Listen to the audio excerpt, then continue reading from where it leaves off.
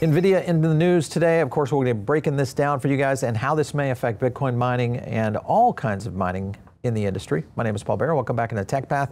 I want to thank our sponsor today, and that is Uphold. If you guys are getting ready to go into crypto, now is the time to do it because right now the markets are at perfect timing, possibly going in and starting maybe your first crypto account. Choose Uphold. All you have to do is go over to their website, which is just uphold.com.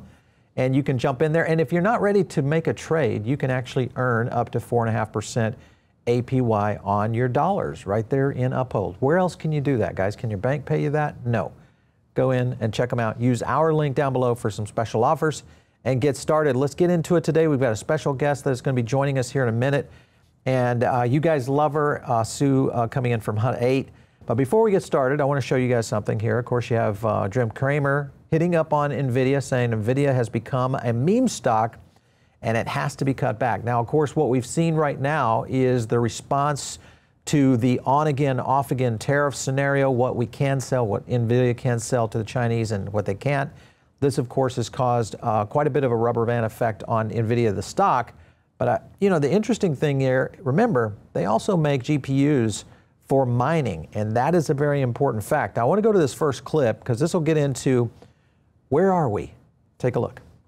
So yeah, shares down about 3.5% right now. This is after a 8K filing. Heard from the U.S. government last week saying they need a license to sell H20 chips to China. That is not happening now, or at least they need a licensing process for it. And now Nvidia says they expect to take a $5.5 billion charge. You see shares moving down 3.5% now, Melissa. An analyst estimate that it could cost them $12 to $14 billion overall. It's going to motivate Chinese companies to move even more quickly in developing alternatives for these AI chips. We are now heading into like the eye of the storm. This is going to be a storm that lasts 3, maybe 6 months. The next few quarters you're going to have to throw out. You have to hope for a deal and some sort of negotiations with China. If you assume that this stays in its course, then the whole thesis, and then it's essentially game, set, match. There's one chip in the world that's fueling the AI revolution. It's Nvidia. All right, so I want to bring on Sue Ennis coming in from Hut 8.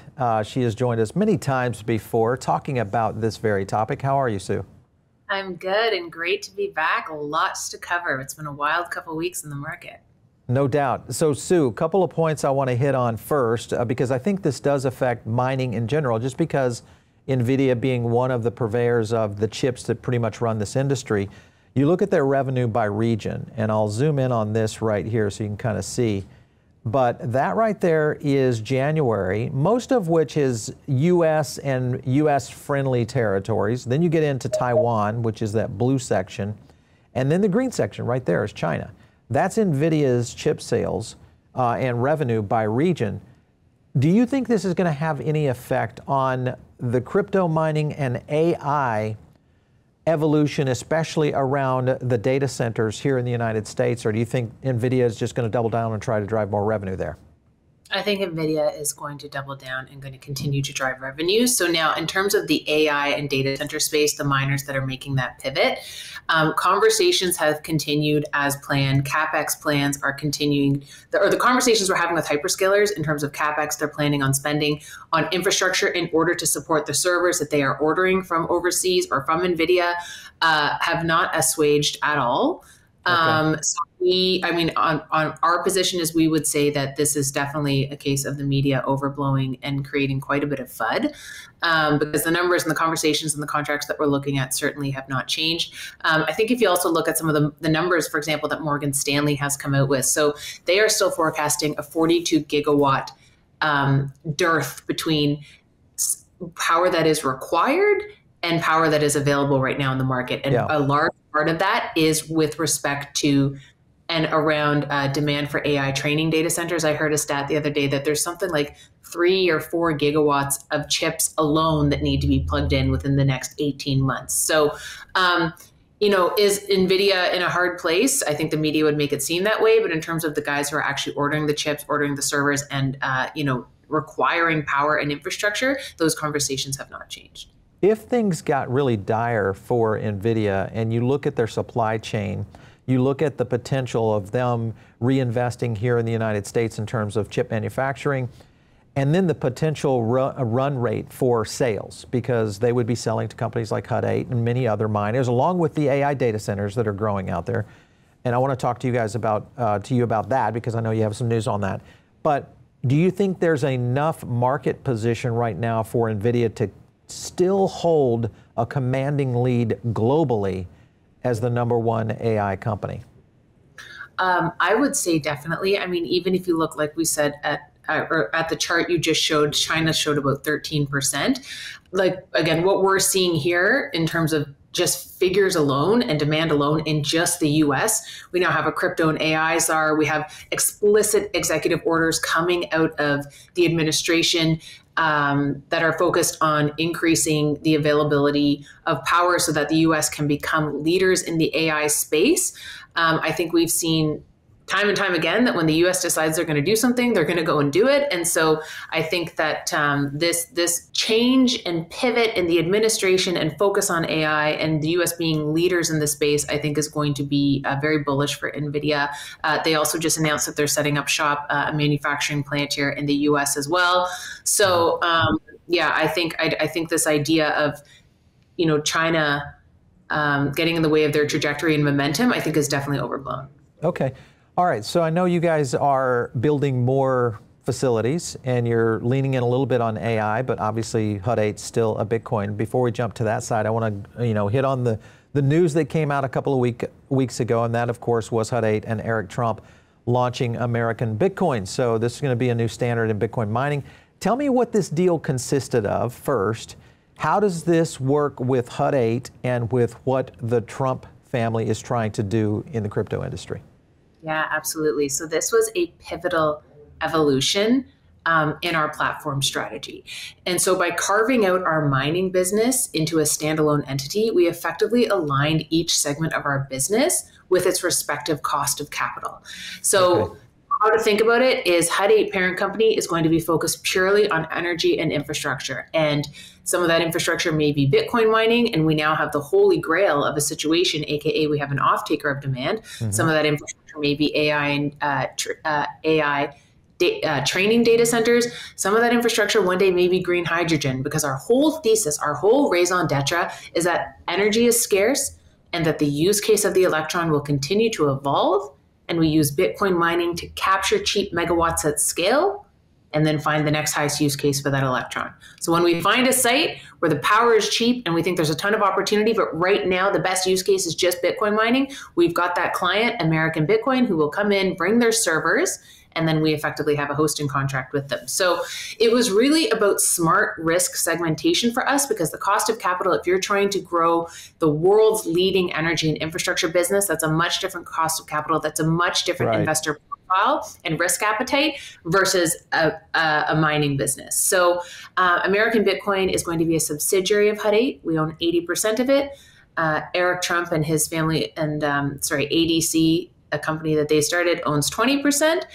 And, we are insanely excited about what this means for not only Hut 8, but also American Bitcoin. So Eric and his family bring evangelism, the brand, additional capital connections that, perhaps we don't already have.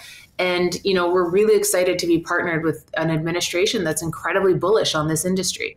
Here's Asher. He's kind of hitting on the future of Bitcoin mining is here. And you guys, of course, have really got some pretty interesting sites. What is this site right here that I'm looking at? Looks very sustainable. Yes, I believe you're looking at Vega. And that is the site where we are standing up direct liquid to chip cooling and innovating on the traditional form factor of Bitcoin mining. So we're going from the traditional form factor in Bitcoin mining is like a shoebox and a bunch of chicken wire. We are effectively designing a U-form traditional data center factor with direct liquid to chip cooling that we designed ourselves at 400,000 per megawatt. Because the other sort of piece of where Hut 8, outside of just building one of the world's largest energy infrastructure operators, the other place where we are competing is on innovation, because the data center space has not had to innovate for over 20 years. And I'm talking Bitcoin mining, I'm talking traditional data centers. And so one of the first areas where we found an opportunity to disrupt was direct liquid to chip cooling. The future of chips, whether it's AI, H100s, whether it's ASIC chips, is cooling. And so we're pretty excited to take that sort of Elon Musk's SpaceX 2005 first principles approach that he took to rocket disruption, we're going to be taking the data center space. And we've got a moonshot. Very cool. Yeah, we're pretty excited about it. So that's one of our innovation. I got to get in and sit down with Asher, I think, because this would be, I think, a really good conversation. You guys are right here in Miami, so it'd be an easy trip down to see him. Let's get into another point that's happening right now. When you look at the growth of the sector from a crypto side of things, and you consider both GPU and VPU operations and what that might look like, I want to play a clip for you because there is a problem that seems to be brewing right now within the Ethereum ecosystem that I think maybe could be solved by what is happening in the mining area as well. Let me play this for you. Here we are in 2025. We need to accelerate the computation with some extra hardware. One is GPUs, and finally we have ASICs that are specialized for a particular problem. Our GPU solution achieved 0.5 seconds. CPUs for this type of problem took tens of minutes. Last year, Justin Drake, he introduced this idea of beam chain. So the state of the art today, like right now, that doesn't meet the requirement of under 12 seconds for the generation time for Ethereum blocks. So a couple of months ago, Snarkify announced that we will have real time, meaning less than 12 seconds, block proving by the end of June. I would be very happy to bet someone that before January of next year, that real-time proving will be a practical reality. Jim, would you take that bet? No, I would not take that bet. An end user is not going to have a rack of GPU-equipped servers or something available to them. But if you can get the entire proof running, real time with less hardware, then that's really powerful. So this could change out the infrastructure of what's required, especially in the Ethereum ecosystem. Do you think there's any opportunity here for you guys as far as Hut 8 is concerned? Yeah, look, I mean, again, we are compute agnostic, I would say. Mm-hmm. Again, energy and infrastructure is the core of our business. And so is there a world where perhaps this would be compute that we would play in? Yeah, absolutely. I think the bigger the bigger conversation that is nice to see about this is Ethereum really has sort of fallen behind a little bit, right? Like in terms of scalability, in terms of adoption, in terms of cost. Solana, some of these roll-ups have also really sort of stolen its thunder. And so I think that this would be pretty meaningful for the adoption of the Ethereum ecosystem for sure, to see some of these developments happen, because they're solving for a real problem that Ethereum is having right now. Yeah, well, I think the key here is they saw this kind of coming, so the plan was a little bit in play. It appears that they might have a solution. Let me play this clip for you. We have CPUs, we have GPUs. Should there be something at all for next-gen cryptography? How about we build this? The reaction was not very positive. A lot of people told us that we were insane. We finally did it. It's the VPU. How good is this chip? You may be shocked to find out Nvidia has 76 times more transistors than we have. We're kind of like fighting with one hand tied behind our back. 1 gigahertz versus 2 gigahertz because they're on 3 nanometers, so 2 hands, right? It's over 100x disadvantage. Well, we win. We fucking did this. The MSRP might change as demand grows. We anticipate that we're going to hear a lot from people now that we're at this stage. We're going to have a cloud of VPUs. We're going to mass produce those boxes. We're going to put those boxes in the data center. We're also going to have a bunch of partners. We're going to release all of this year. And so by the end of the year, you'll see real-time ZK processing proofs for the Ethereum ecosystem. This is what we're releasing this year. About 10 times the performance in our next gen, at least. We're only going to get better and better and better by multiple orders of magnitude. And by the way, this is conservative. That is our prediction. All right, that came in from Fabric, which is the VPU manufacturer that was essentially propped up by the Ethereum Foundation and put into a position to solve the problem that they saw coming down the pipe. To your point, exactly. If you see that kind of implementation, now granted, they have to be able to manufacture and scale, and then also accelerate on that chart that they were kind of referencing and bragging about that doesn't exist yet, but will it? Maybe. My question to you is, do you guys stockpile some VPUs now that we start to see this for the Ethereum ecosystem? Is that maybe a play for Hut 8?